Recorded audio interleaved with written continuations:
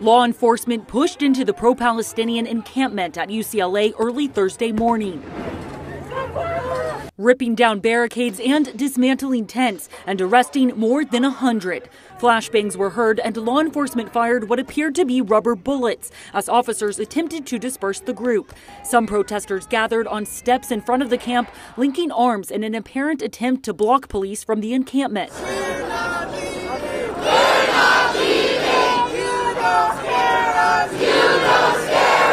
UCLA issued an alert shortly before 3 a.m. local time that police had ordered an evacuation of the plaza area due to unlawful assembly, and those that fail to leave will be in violation of the law. There had been a standoff between police and protesters all night long after demonstrators were ordered to leave the encampment and refused. Supporters of the protesters, including faculty members, watched in anger, arguing that the group was there peacefully.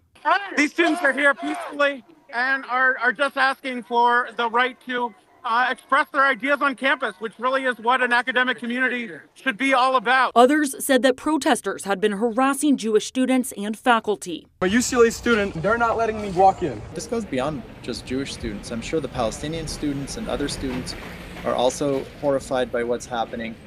When you have no rule of law, when anarchy reigns, then everybody loses except the anarchists.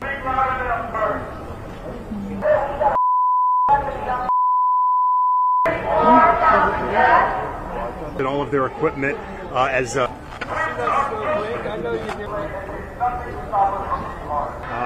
they are not moving. They've been. Hands